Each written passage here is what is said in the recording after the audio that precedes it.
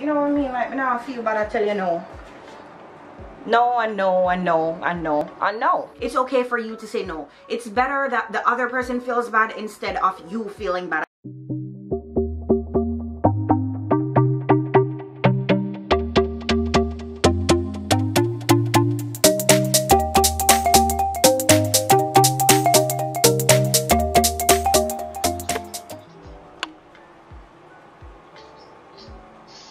That is so dope, honest to God. That shit looks good. I was trying this out to see if I liked it in the space in the kitchen, but I really did not. It looked tacky, so I took it off. And then I put this back. But this time I put the fruit bowl on top of there because I like the pop of colors and I feel like it looks a little bit better. I just need to make sure that fruits are always in there. And then I have those two organizers at the bottom there and the middle one here. I need to find something to do with that middle space, but I'm also not trying to like fill the space because it's not necessary. Because then things start looking a little bit crowdy and that's not what we're going for. And then I have this on the table. This is temporary. I just need to find a centerpiece, which I think I have one. Oh, I made the top of my little whatever this is organizer marble too, so I just need to put this stuff back on there, but I'm too lazy. And this right here I probably could put on the table. It was on there before and I took it off. I just don't know what I'm gonna do with this. If I put this here, it's cute. Like I said, I had it here before. This is the spot that I bought it for before, so I like it here. And you know, the table does not look cluttered. Of course, my vitamins, I have to have it on there because I'm gonna forget and I need to be taking them, especially working in a goddamn nursing home with sick old people. So I guess for right now I could put this on here since this space is there, so the table looks free of clutter. I need to light my candle so it can smell nice in here. But yeah, that's the update. This is so cute. And the door, I'm so obsessed with the door. And normally I'm so against people saying that they're obsessed with things, but I'm literally so obsessed with this door. Hopefully the pictures turn out nicely when I take them in front of it. And this I need to fix right now because this is not it. And I ordered another shoe stand because the Target didn't have that one, so I ordered it from another Target and I'm waiting for it to get here. So yeah.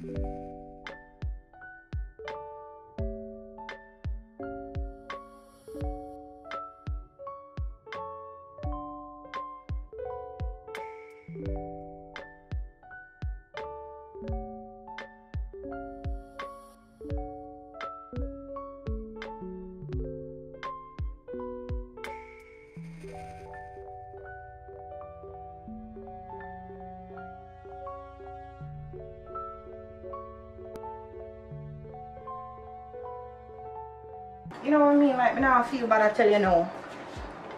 No, and no, and no, and no, and no. So I'm starting the morning off right with breakfast. A cup of what I consider cold coffee, because this is not iced coffee. And just sitting here and chilling. I've been working on the kitchen. Looks pretty decent so far. But yeah. So guys, I decided to fix my hair so I look semi-presentable, because I really have to do better. I'm also thinking about taking some pictures for the gram later on. So I wanted to make sure that I look good. But I was talking to my friend earlier, first clip that you guys saw in the beginning of this video.